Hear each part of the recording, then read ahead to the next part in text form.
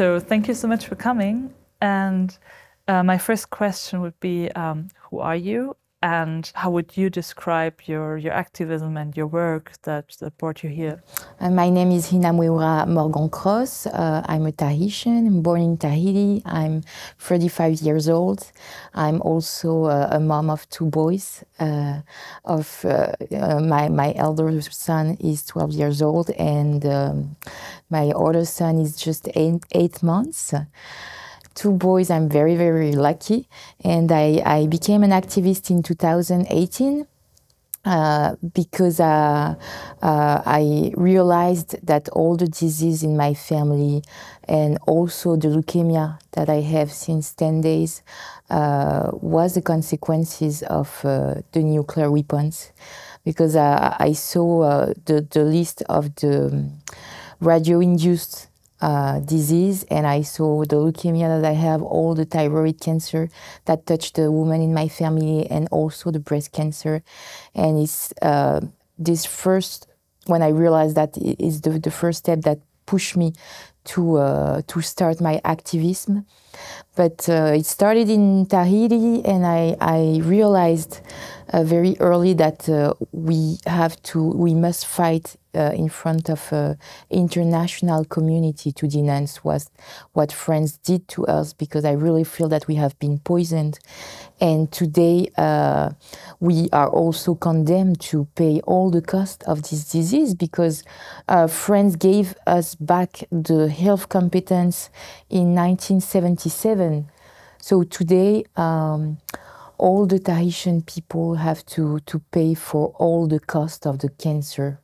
You already mentioned the cancer, but what are the other consequences that are not talked about so much, probably? Okay.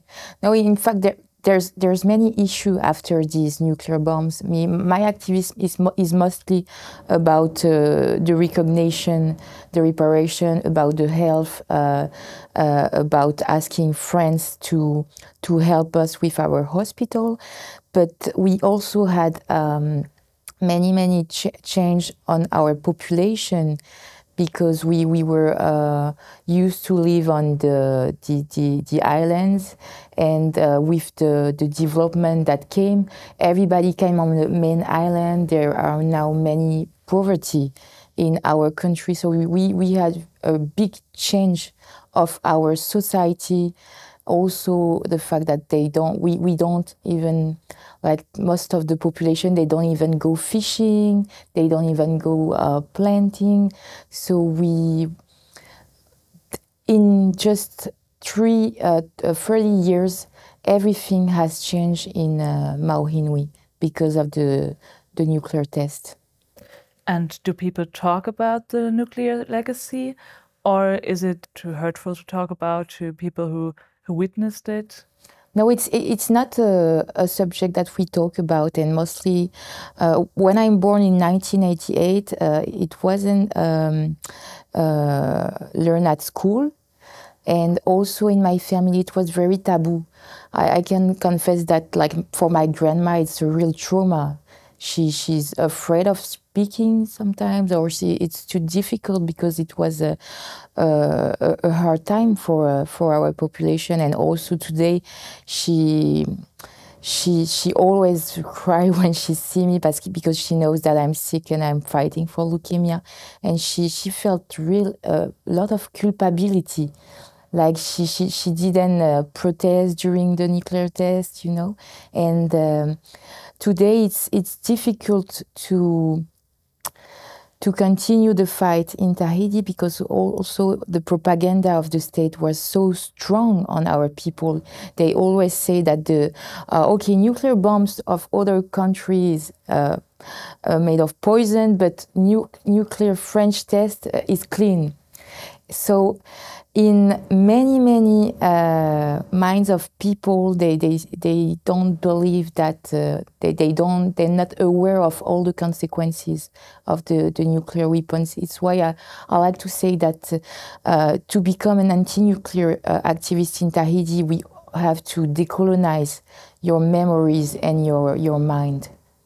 And you are not only an activist anymore, you were also elected into the assembly. Would you say that the election and becoming a politician did change your work in that area? Or? The first change since I'm elected is that I have more power, and mostly at my assembly. My first text was in September of this year, and I I made a resolution on the support of the TPNW, and it has been voted by all my colleagues, and I thank them. And it was important for me to do that, just to say to friends who always repeat that they want to turn the page on the nuclear history in French Polynesia. But this resolution was a message to tell them that we will never stop fighting for the recognition of what happened to our people. And it was also a message to all the state parties of the TPNW and all the international community to tell them that we exist. We're a very, very small country in the middle of the Pacific Ocean, but here, look at us, learn about our history. We have been victim of 193 nuclear bombs. We have been the guinea pig of France for 30 years. And today we have sick people that were not able to care properly. So it was, I'm grateful to be in politics and have the power. And for the two second MSP, I'm very happy because I have access to parliamentarians meetings. So I met a lot of colleagues from all around the world, and it was a great moment for me to share about what happened in my country. So you would say that more people are listening to you now that you... Yes, more people are listening, and it's also a good way to build right now a network, because I always say that my country needs help, and since France doesn't help us enough, I'm gonna ask her maybe to other countries. So what does the band treaty then mean to you and the community you find here? Do you find the support that you're searching for here, or do you say that there is also improvement? No, I have a lot of support here. Mostly Jean-Marie Collin from ICANN France. He really is the one who opened me the doors of ICANN and all other NGOs, and I'm really thankful. And also I have many support from my, like I say, brothers and sisters from the Pacific.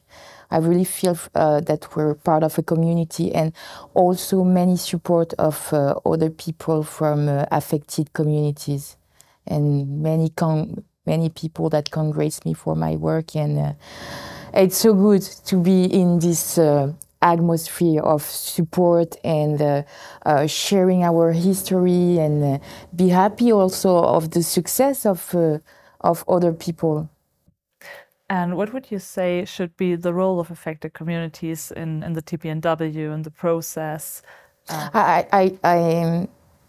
I'm very grateful for the TPNW and the fact that it put humanity inside, and also that he put some lights on the affected community, because many people, they just think, oh, there's nuclear weapons, but around nuclear weapons, behind nuclear weapons, there's very, very horror history. There's community, there's affected community, and today we are all living in different countries, but we have all today the same problem with all the disease, and it goes from generation to generation, and we're asking for how long are we going to be poisoned. So at this second MSP, the work with the affected community is really to connect and create a network and see how we can help each other. And how do you see the future? What would be your hope for the treaty to achieve? What would be your hope for the next years? I can't wait that the Article 6 and Article 7 about the victim assistance and the rehabilitation will start to work. And I have really good thought about the trust fund that's going to be created to help us. So I think we were doing in New York for the second MSP a very great work together. What would you say should be the first steps, especially regarding victim assistance and environmental remediation? What should countries do to actually meet the needs that people have? I think we should work on the medical care. We really all need assistance, better hospital, or better way to treat the cancer. Like in Tahiti, we have 20 years late for the treatment of the cancer. So some people, if they were living in a developed like country or in the United States, they will be able to live, to be treated. In Tahiti, there are many people that are dying because we don't have the machine to cure them, to treat them, and some lucky people our territory can pay them to be treated in Paris. They go to Paris to be treated, but it's very expensive for us. So we really need assistance on our medical care. And regarding all the problems, what motivates you personally to keep on with that work? What keeps me fighting is thinking about all the people that are sick. Despite that I have a leukemia, I really feel lucky because I'm still alive.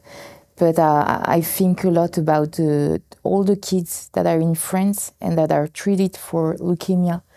And we're now, many of us, we are afraid of having children that gonna be sick. It's the big problem in our country.